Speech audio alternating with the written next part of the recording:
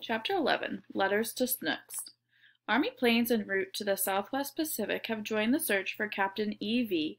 Eddie Rickenbacker, War Department officials disclosed today, in the hope that the missing World War I ace might still be found. That was the news from Washington, D.C. on November 1st, the 12th day since the world had last heard from the B-17 crew. Unlike many newspaper editors, the U.S. military had not given up on the lost men. Planes headed for the battlefront in the Solomon Islands were to break formation and fan out to look for a stray raft on the waves below. To the flyers peering out the windows of their warplanes, finding Eddie Rickenbacker was probably not the foremost thing on their minds. They were headed back into some of the most brutal fighting of the war. 4 of them had been trotted out to talk to reporters at Hickam Field just 2 days earlier.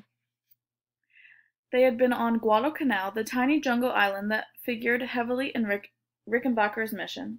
Since October 12th, the Japanese had been trying desperately to win back the island's airstrip.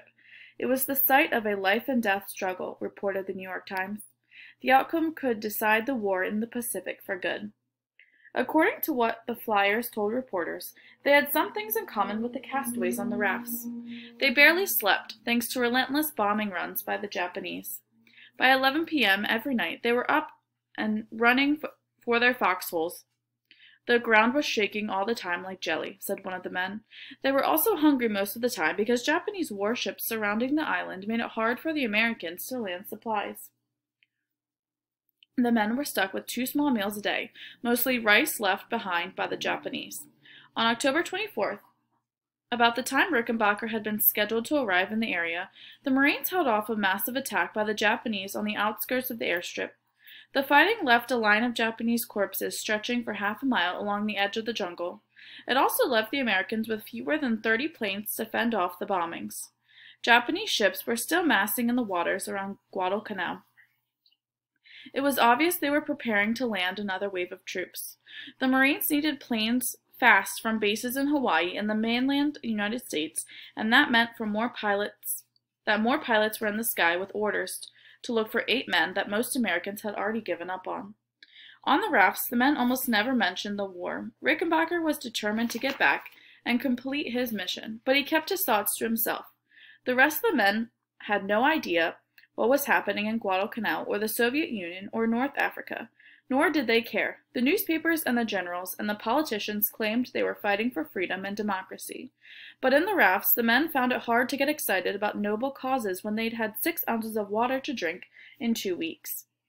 DeAngelis, for one, was bitter that he had to die of dehydration, all because some guys made up their minds to have a war.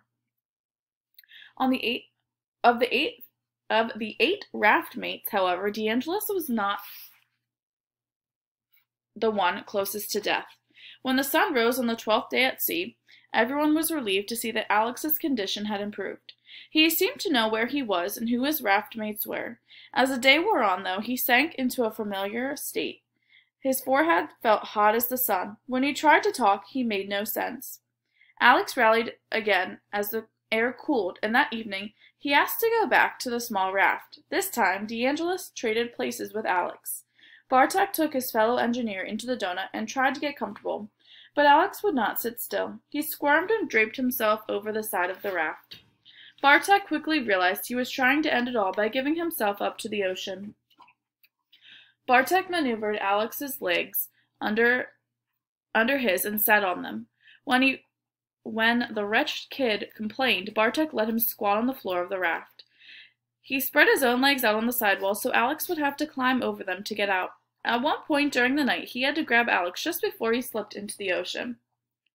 In the darkness, Bartek could hear his raft mate mumbling to no one in particular. For several days, Alex hadn't spoken much at all. Now he sounded more coherent than he had the entire trip. He prayed that he would see his mother, his sister, and his girlfriend Snooks again. Somewhere around 2 or 3 in the morning, he mumbled what sounded like a familiar prayer.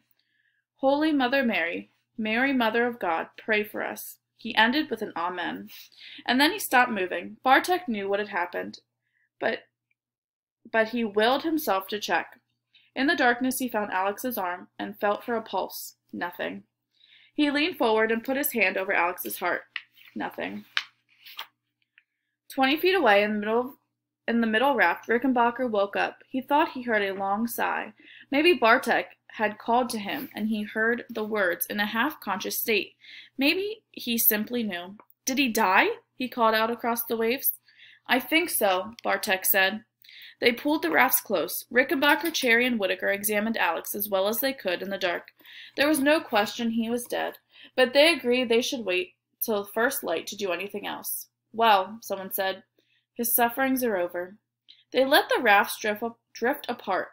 The wind had come up strong, and the sea churned around them. Rickenbacker had heard that sharks can sense death even before it arrives. He thought the fins around the rafts had already multiplied. The predators circled in the dark. Clouds raced across the sky in the moonlight. The familiar loneliness of night set in, and this time it was accompanied by fear. In the donut, Bartek began the long wait till morning with Alex's legs slowly stiffening in his lap. In Connecticut, Corinne Bond, known as Snooks to her boyfriend, had already woken up to a Monday morning. Before long, she would be checking her mailbox to find yet another letter postmarked Hawaii and signed by Alex K.